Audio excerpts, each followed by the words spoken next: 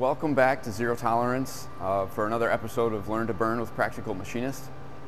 Today we're going to cover a couple things. One is a couple test burns on our new EDM, and then sometimes when you are putting in settings, you can have some things go wrong. Let's get started. This is going to be our first test burn after Jim straightened us out with some of our settings. And I think we're going to attempt to make, was it 9 cavities? 3 electrodes. With 3 electrodes. So this is electrode number 1 and position number 1. Let's check it out.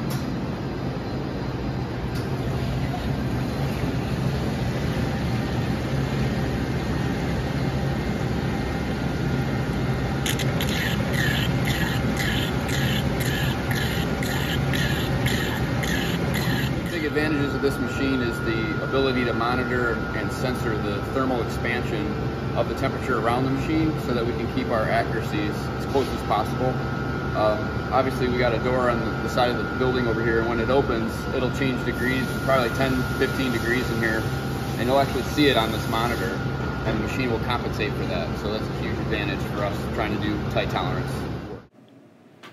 As I get closer to 50 years old and learning new machines, sometimes it's getting more and more difficult for me, and my hat's off to the guys in the shop that are still working and learning and growing. It's not easy, but all the guys here at our shop are constantly learning, and it's a breath of fresh air to see as these machines require more and more input. The newer machines especially need all the information possible to make the burn as accurate as it can.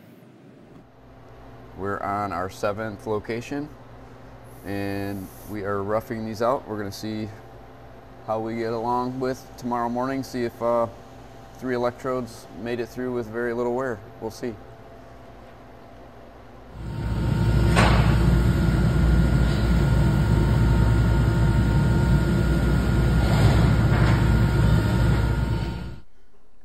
This is the block that we were burning in the EDM, and I just want to show you what this looks like. We're going to make it transparent so we can see underneath. So this is the features we're burning into the block. You can see the sharp corners, and there's actually holes underneath, and these are ejection holes. And then we're going to look at this electrode we have. And as you know, we were looking at trying to use 3 electrodes to do all 9 locations.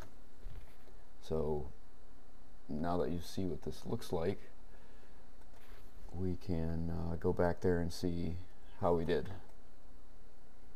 Here is the results of what we had to do.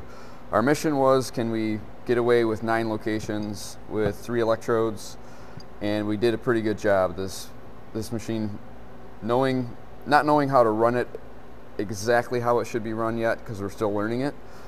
We have electrode 1, 2, 3, and it was very good, but I decided to make one last electrode to make it just crisp it all up just to make sure. Very impressed to do 9 spots with 4 electrodes. That is a huge advantage, having to cut less electrodes and still get good results. You know, based on your overburn and what you're trying to achieve, you can get away with more or less. But we had a 10th thou overburn. We used 5 thousandths overburn settings, and we had some very good results for what we were trying to achieve. So thumbs up with this machine so far, and we're going to be actually doing a lot more with it. So I will report as we go.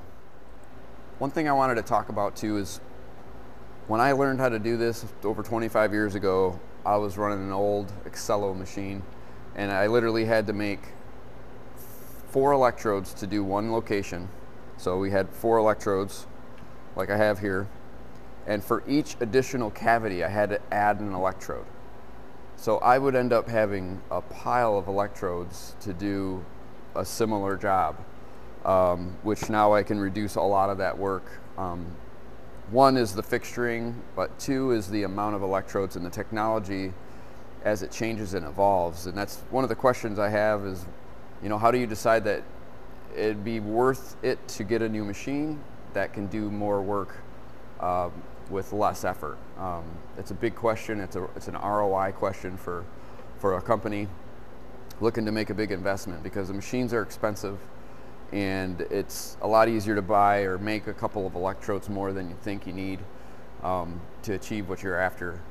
But if you look at it in a bigger picture over a year's time, all these little extra labor costs and cost of material, they can add up big time. And so finding out where you land as to whether or not you need a new machine or whether you should consider it, that's a huge question. We asked ourselves that question many years ago, and I took a big risk and got a nice Charmy at the time, and it wasn't brand new, but it made a huge difference in how I took 3 older 22-year-old machines and I replaced them with one newer machine, and I haven't looked back. It's been a huge advantage for us. Thank you for joining us for our episode of Learn to Burn. We have a lot of good work coming, and we're hoping to share some of the things we're doing on our 5-axis, and also show you how, using our system for fixturing, we're going to be able to do our cuts and have our burns blend into it. And we're going to talk a little bit more about types of tool paths and directions. Remember to subscribe and like, and we will see you next time.